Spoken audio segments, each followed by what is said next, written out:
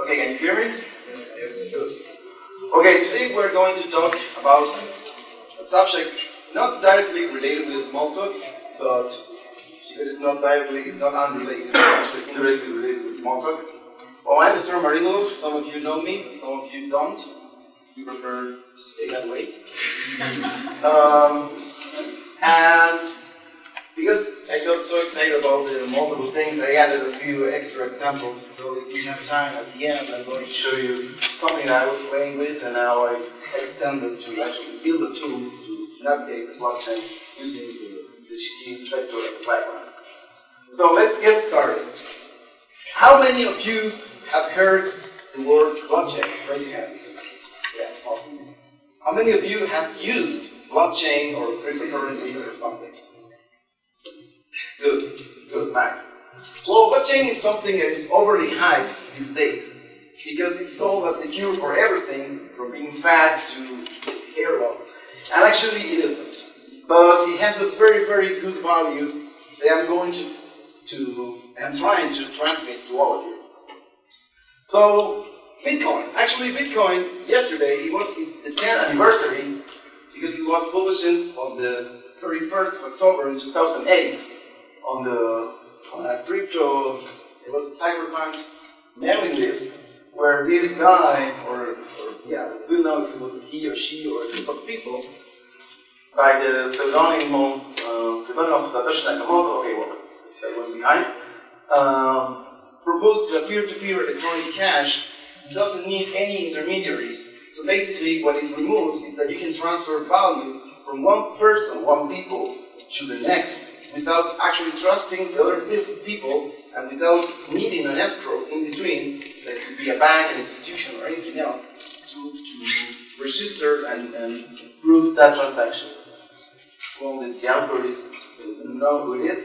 Most of us believe that it was Halfing, who is now dead, and maybe Nick Savo, who is still alive and writing. He didn't invent anything new. That's something that's very nice about this, because it was based on many things that already existed. I'm going to go over a few of them. Oh, that's the thing. But this is something that I get kind of mad when people say, well, yeah, I like the blockchain thing, but Bitcoin is not useful. And look at actually the other day, one guy told me that. And this is what I think about it. So, yeah, I like the car, but I don't like the engine. Well, it doesn't work that way. So, why not? Because I'm not. Please close my 1 second.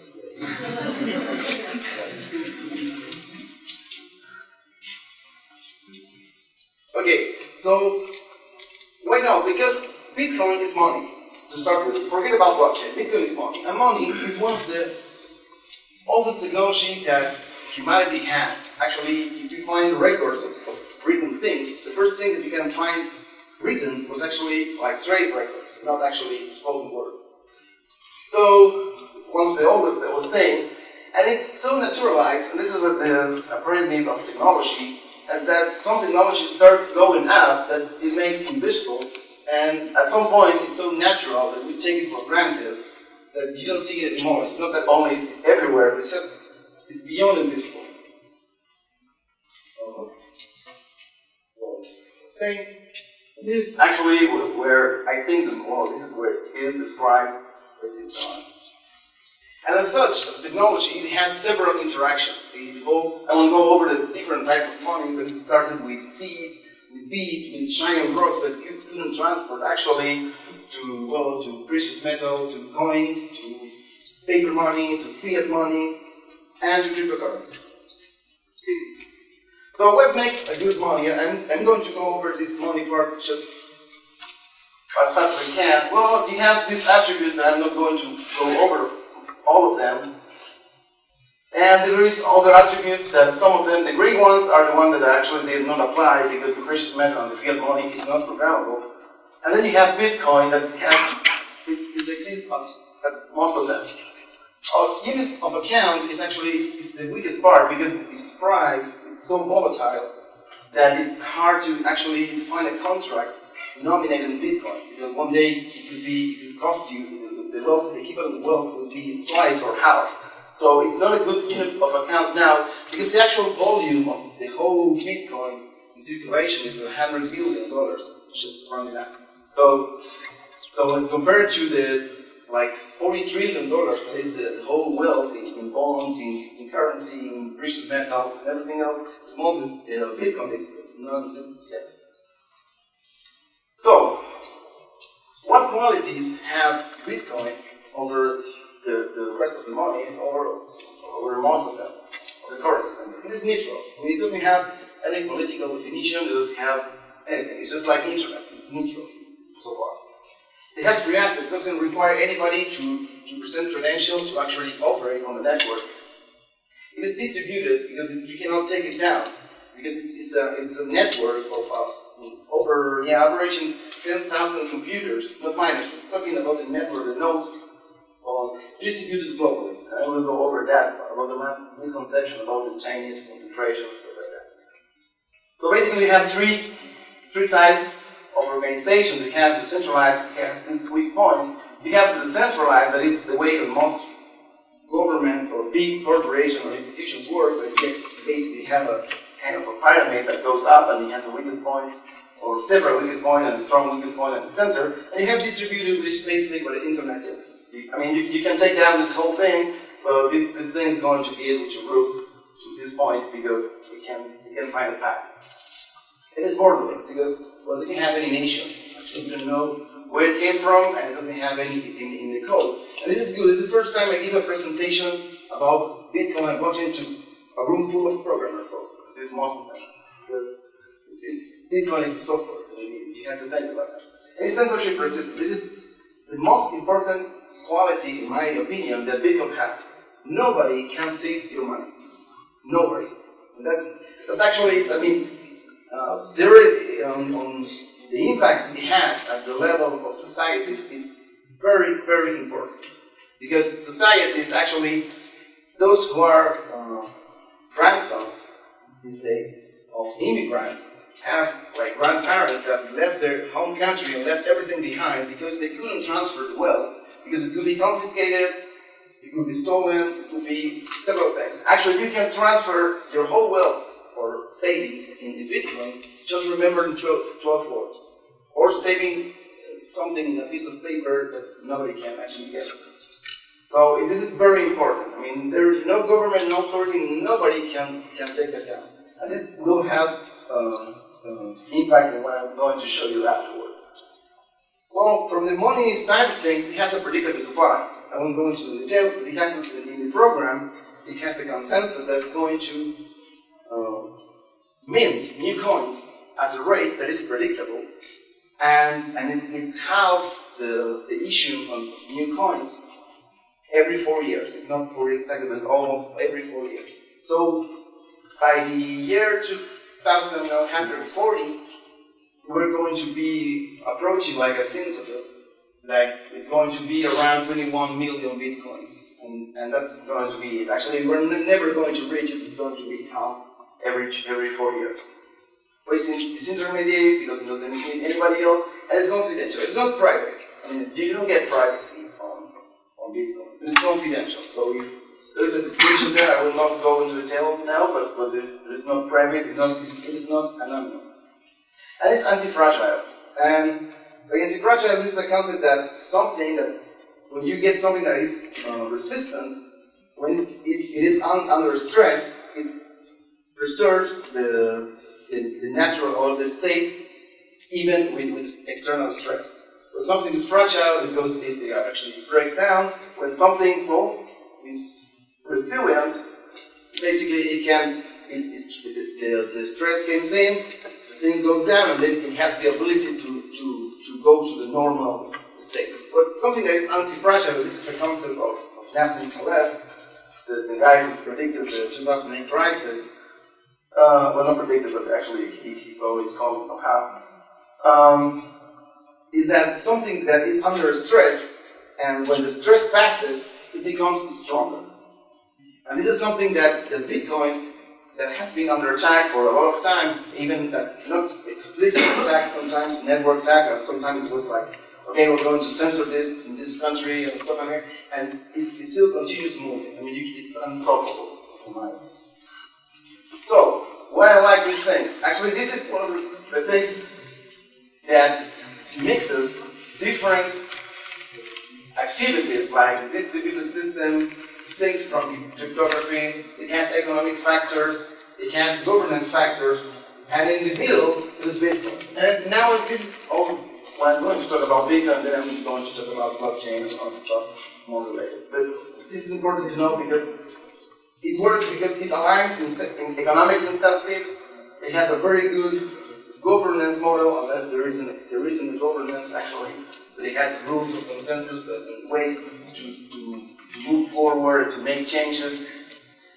So, what is the basic crypto and cryptocurrencies? I mean, because it's a short talk, I didn't talk about currencies. But the basic crypto, and Martin made a good help talking about hash, because most of what happens in cryptocurrencies is related with cryptographic hash functions. And one of the characteristics of cryptographic hash functions is it has a fixed size output. It's deterministic. I mean, the same input is going to produce the same output always. It has an avalanche effect. So you change a single bit in the input, it's going to produce a completely different output. And it is a one-way function, as you know, most hash functions, if not all. So basically, we cannot go from the hash to the original one.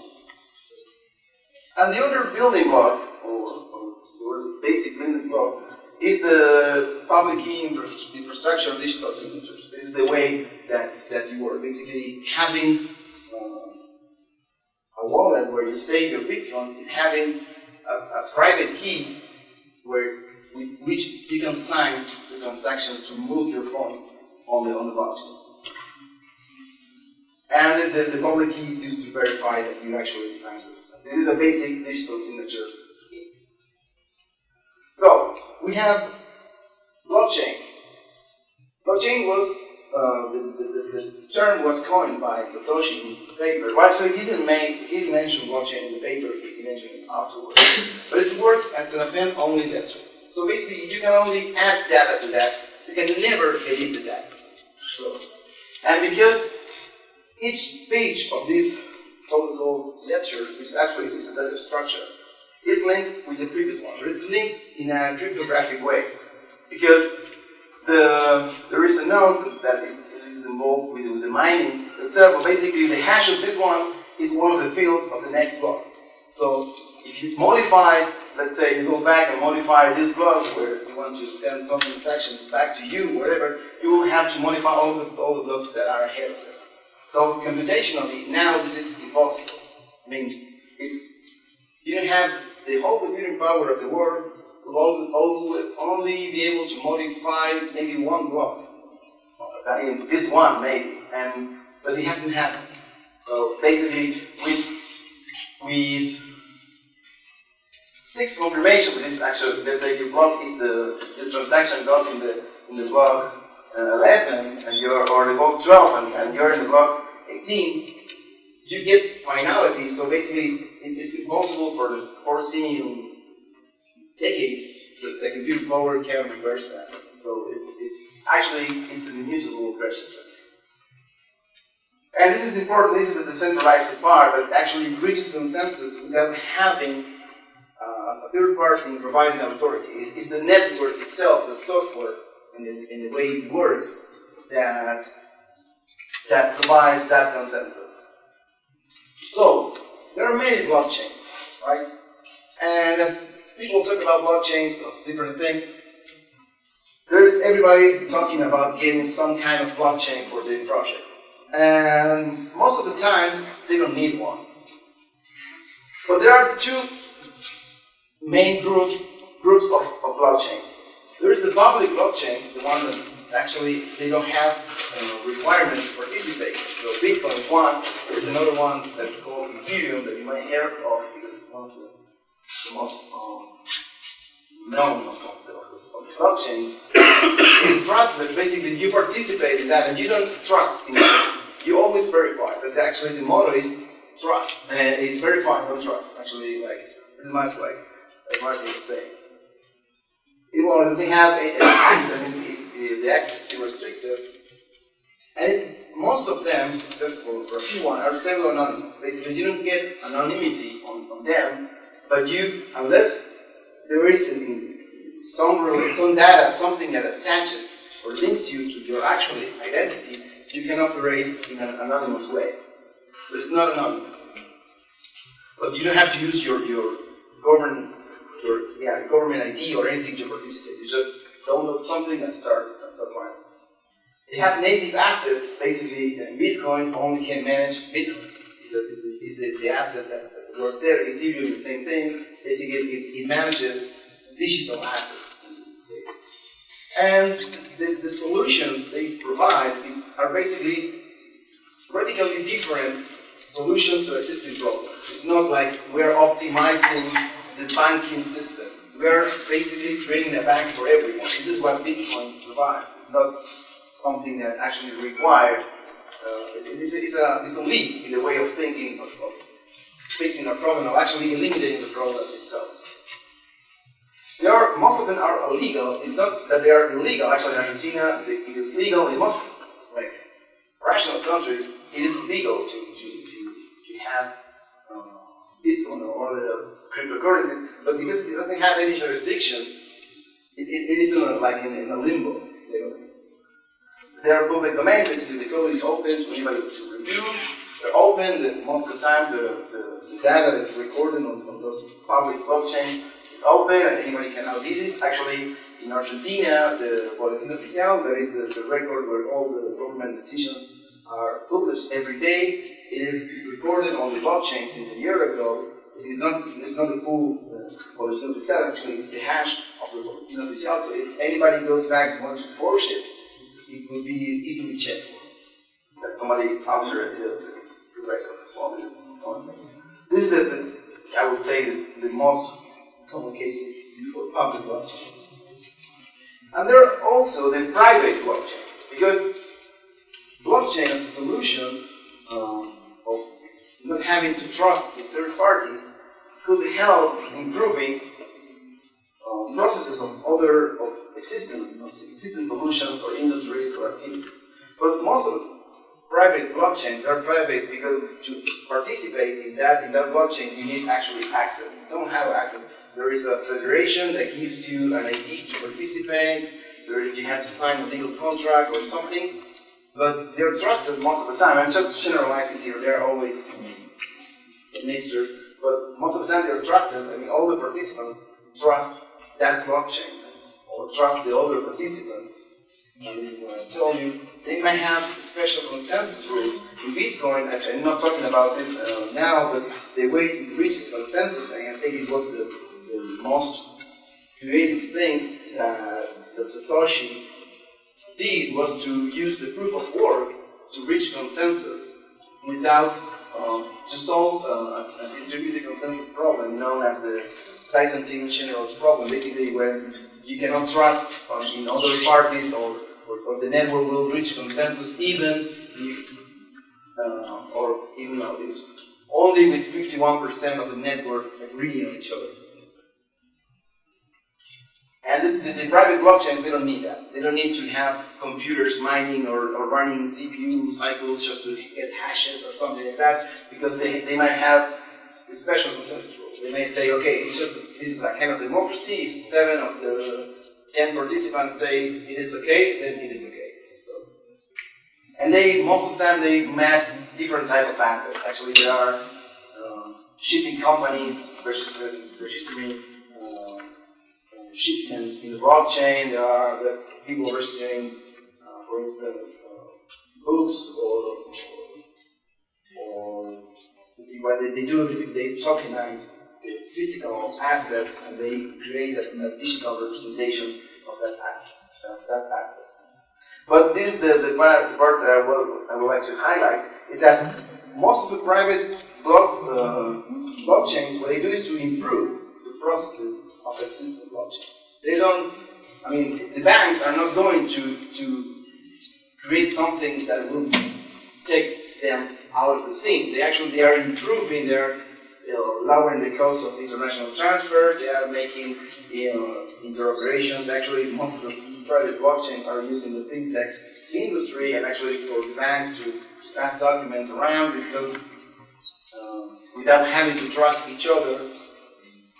And they have legal compliance because it's a private, it can be defined in their own terms, and it is tamper evident. This is something that Bitcoin, for instance, has to be tamper-proof. I mean, nobody can alter the ledger.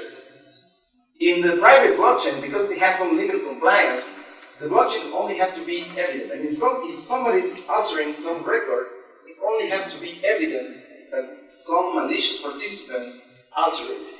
And then the traditional legal ways will resolve that problem, even by kicking them out of the whole blockchain or whatever legal conditions they have. The data is private because they have to share publicly the data is stored there. And this is the three more well-known technologies. This is how they call it corporatively to sell it. They don't say blockchain, or not most of the time. They call it DLT, which stands for distributed ledger technology. It's just a fancy way to say blockchain.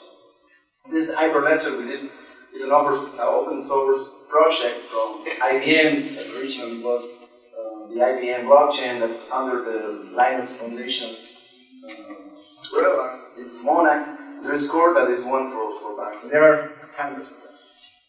So consensus, basically, you went from the private to the public, you have different trade-offs. So you have, in Bitcoin, you have less trust because you don't trust the other parties, and you get very, very bad performance for, like, you need to put millions of thousands of transactions per second. You cannot do that on Bitcoin. Actually, it's really slow now. There are some second layer solutions, as they are called, but at this moment, that is small, is not the main use that we have. So basically, this is the different type of consensus that you can have. On one side is the proof of work, with all the CPU, it uses all the energy and all that stuff that sometimes is a critique of Bitcoin, but actually it's the way it has actually it's the best way, and there's no other mistake created that can provide consensus without trusting in anybody else, because it has an economic factor to work against the consensus. And in the middle you have, well, proof of authority. Basically it's like a voting thing, and the fault tolerant consensus is basically you don't have anything, anybody can write whatever they want. And this is different algorithms that provide consensus. Actually, this one is the one used by Ethereum. Well, it's not used by Ethereum. They plan to use it, but they can't yet. This is a different one, but basically it's like a democracy implemented, where you delegate your representation to somebody, and that somebody has the right to make decisions on the blockchain on your behalf, and you can take that representation, but it has its uses, its issues in it. So, choose your blockchain. This is a simple flowchart that in 99% of the cases it will send to you, basically, because as I say, most of the time you don't need a blockchain. So it's just one to read, and in some cases where you can end up in a private blockchain or a public blockchain. And as I see it, in the near future, there's going to be a lot of collaboration between the private and the public blockchain. Basically the same way that internet was a big thing in the 90s, and then everybody started to, internets are still a thing, but internet is like the ultimate network that connects them all together. And smart contracts. How many of you have heard the word smart contracts? Okay, good. Well, smart contracts is an exaggeration, because they're not smart, they're just programs, basically. But the difference between a smart contract and a Bitcoin smart contracts is that what is called a smart contract is a Turing-complete language that can be executed in the network. Basically, you You create a program, you upload it to the blockchain, and once you upload it, it runs. I mean, it runs every time you want to interact with it, but you cannot modify it. And there is an economic cost to most of the smart contract blockchains like Ethereum to actually run these smart contracts. So if you want to have, for instance, smart contracts that will pay you an insurance that you get on smart contract blockchain, well, that execution is going to cost you some gas. That is the price that you have to pay to execute that program. And actually, the gas is calculated by bytecodes. So every bytecode that you execute, you're going to have to pay more. Well, the key features that it has is that it's autonomous. Basically, you upload it and you'll execute no matter what. So you have to trust anybody to actually, let's say, you buy something and you need somebody to make the payment. So if all the conditions are met, the smart contract will execute automatically. It can hold a transfer asset. Actually, you can have what's called a DAO, that is a distributed autonomous organization, that basically it is a set of smart contracts that actually can have its own accounts of money in some cases, and the conditions to move that money will be determined by the rules written in these smart contracts. It is immutable. Also, I wouldn't say that all of them are immutable, but so basically it means that nobody can roll back change because of the nature of blockchains. And well, this is executed by every miner, so every time a block is produced, the smart contract is going to be propagated at the state by the whole network. So what are the applications for a smart contract, which is another overly hyped word? Well, fintech is one of the most demanding uses for that. So basically, you can do trading, all the things that you have to use a platform relying on the program of that platform to execute the rules. Let's say, like the Kickstarter, you could implement the Kickstarter using a smart contract. Basically, everybody send money to a particular address. You put the condition that when a certain amount is reached, you send the money to the one that owns the project, and if the money, at a certain date, you didn't reach the money you asked, then the money is refunded to the contributors without requiring anybody to do that. And by anybody, I mean no company. I mean, you can just trust anybody that is wanting to raise funds. The same thing to micro-lending. You can create contracts that actually lend money to somebody and the interest is charged automatically, and there are a lot of optimization of that. I put co-funding 2 times because I like it too much. Since your insurance, you can create insurance between parties. So basically, there is somebody figured out a way to create an insurance company for anybody that wants to run. So basically, you just copy that smart contract, register it yourself, or there is one that you can use and program it in a way that you can use it to issue insurance to other people, and you can issue insurances to your friends, for instance, and they have to pay you, and because everything is automatically executed, there is no way that they can cheat you. Well, in IoT, this is something that's already happening, that because Bitcoin is, or any other crypto, is not only for persons. I mean, you can have a wallet on the vending machine. I mean, the vending machine can have its own balance of how much money it has. So basically, it can. There are some experiments where some devices actually send money to other devices to pay, where they handshake and actually exchange funds without going through a person or a software. They just go to the network. Supply chains, logistics is using this a lot because there are a lot of parties involved in something from the very moment that something for the crops, for instance, or for producing wine or everything, so you can get all the state of what's.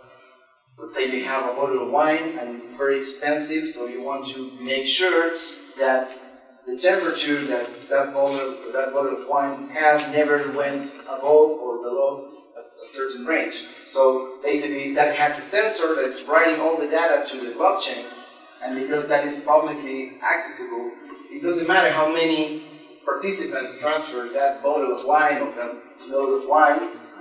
You can check yourself, or any party can check that data wasn't enforced. Of course, there are different.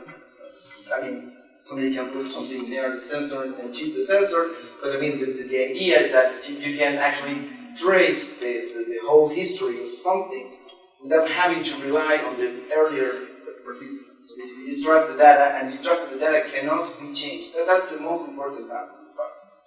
Well, government can have public records. I mean, if government, instead of sending the money through just regular wire transfer internally, and they can have accounts for each organization of the government, that could be made public. I mean, you don't have access to the account of the government, of course. You know, and not anybody has. If you use that, you can see money moving, and because that's a public data, actually it should be public. Well, some projects, there are lots. I won't go, this is just an example. In food safety, there's a lot related with the things that, actually this is, most of them are using hyperledger. This is the for private blockchain. The Food and Drug Administration from the state is working on something. Maersk already implemented something for the private shipments. What else? So, I've been working with Smalltalk for 15 years now, and in the previous 2 years, I was very close to this. Actually, I was participating in something that was like fast for Smalltalk, but it was for Bitcoin blockchain, which is the NGO Bitcoin Argentina. And one of the things that is new and many participants are wanting to actually use, beside all the hype that is around this, is the immutable record. Now you have an immutable record that nobody can alter. In particular, if you are working on a public blockchain like Bitcoin, which is the ultimate immutability. This is one thing that it provides. And what we've seen, particularly those that are from earlier days than me, in this micro world, is that it's not just that companies are just trying to play with this. They are now investing into this because most of them believe, and some of them have been proved right, that this is a strategic advantage for them, for their business model. And this is something to matter because decentralized things spread faster. It's just a network effect that grows exponentially.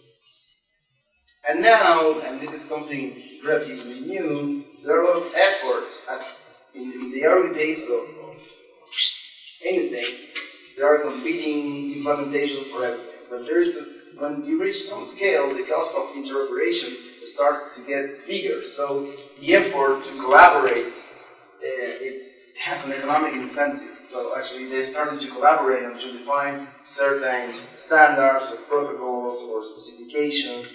For instance, there are specifications for electronic tokens, there are specifications for non-fungible tokens that say, actually one of the applications has in gaming, for instance, there's a standard that you can have, let's say you're playing an online game, and you have a character that actually it took you like 2 years to go from level 0 to level 70, and you don't want to play that anymore.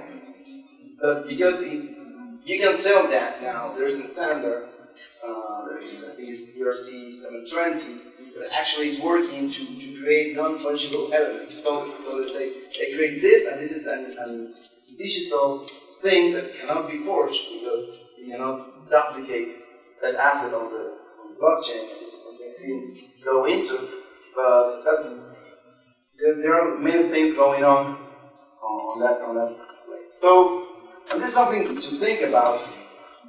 There is a Moore's model about how technologies get spread, but how they diffuse. Actually, when you see this, you can also see it as an S that goes this way. But so basically, you have the enthusiasts that get early into this new thing, basically nerds or whatever thing it is. And you have the visionaries that, okay, these are crazy, but maybe there is something going on there. And when you're here, you're the alternative, I mean, group of people with some area of technology. Then there is the chance, actually, the quality is crossing the chance. So many technologies die here. So those who can actually cross the chance can reach the pragmatic. So people that say, okay, I don't care about your philosophy, about your need in the bank or whatever, but this is useful, so let's use it. And that's what's called in this, by George Moore, the early majority. Then you have those conservatives that basically don't want to get something, but they have to. And at the end, you have the skeptics that don't have, they've been like resisting most of the time by will to adopt something new. It's like my dad getting WhatsApp. It took like years, but when I changed my phone, I get my phone, and now it's using WhatsApp and sending pictures and stuff like that. But it took like 10 years to convince me of doing that. And that is the mainstream. And there's also this effect of technologies that's called the Lindy effect, which says that technology, the chance of survival of that technology grows as that technology gets older. So basically, if you don't die early, you have more chances of surviving later. It's the opposite of biological organisms. So the more time you stay around, the more time you have, the more chance you have to stay around for a good time. And we as small talkers, we've been called dead for so many times that actually this is being proven through, actually there are new paper on this that is being proven through many times.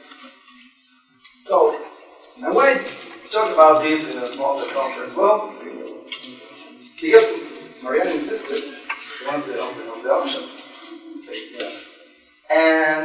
But I think that this is a new invention that is very relevant, and inventions cannot be unfair. And once it is spread, you cannot go back from that. There's a new thing that now you can disintermediate trust for a lot of activities. This is a multidisciplinary field of activity. What it means that it's, at least from my experience, it affects the same way that the internet did in the early times. Basically, it affects everybody because it's going to reach most of the activities, or industry activities, etc. And our live tools, I think this is a live system, in particular the public blockchains. They're live. I mean, they've not stopped. Bitcoin has been running from not 10 years because it started running on January 3rd, 2009. But it's been running non-stop since then. And our tools are very good to work with live systems, or we are specialized in that. And this is why the part that I say that it's worth for an individual, maybe not to small as a whole, but just an individual, it is an early internet stage of development. I mean, everything is yet to do. And there are a lot of things that need to be done actually in tools. I see the tooling and of some development environments or parsing or not of cryptography because that's a very low level thing, it's a very specific area. But there are a lot of things to build for this and to get a chance of doing something that differentiates us from the rest on this particular area. So, and this is the last thought about this is an ad from a chocolate company from France in, I think it was in 1912, so it's 100 something years ago, where people were actually seeing each other talking by a video phone or something like that, and to the Chinese, basically from France. And this is the same chocolate company delivering the chocolates by satellites. They didn't see the drones, but they see the satellites. So this might not be as crazy as Amazon delivering packages by drones these days. And what I mean with this is that I find a lot of analogies in this to the small definition of things. Is that the best way to predict the features to build it? So I think that this is not exactly like this, but this blockchain technology even if it's in an early stage, although it's 10 years old now, we're going to get to a point where it's going to change the way the trust operates in the world. This is a very, very deep thought that I have. I mean, it's a very disintermediating thing, but it's going to disintermediate a lot of things that are going to change the way that you interact, or you interact in relation with trust, or third-party trust. So, this is the end. How is the time? Okay, I have a few minutes. I wanted to show you that, let's see,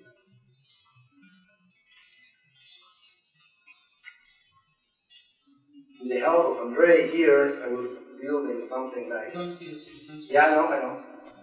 Oh. See now? Yeah. Oh, I don't see it now.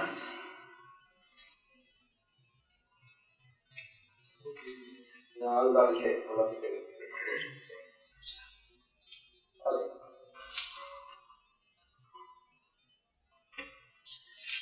Well, this is basically there's a tool in the Bitcoin world or any blockchain that's called a block explorer that actually you get info from the blockchain. I don't know what frame there. Here. And let's say you want to get the last block from this is connected to a Bitcoin node that I run with the network.